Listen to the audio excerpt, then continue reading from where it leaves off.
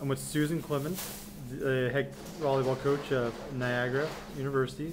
The Purple Eagles just defeated Siena in the first round of the MAAC tournament. Coach, congratulations. Thank you. What were some of the keys to today's victory?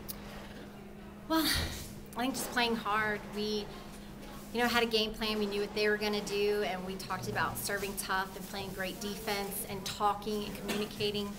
And, we did that great at some times. But, our middles really stepped up today. And every now and then, one player would step up and one player would kind of go down. But we worked together as a team out there today. Okay, Coach, one last question. What will be some keys for tomorrow's game? Things you need to improve on, or things that you think you'll need to accomplish in order to win? I think blocking is going to be key for us tomorrow. And the things that we've been doing all year, just playing hard. We've faced Marist. They're a lot like how we play, just tough and gritty. And we've come out on the winning side 2 times, so we're just going to go out there and do all we can. Okay, thank you, Coach. Congratulations.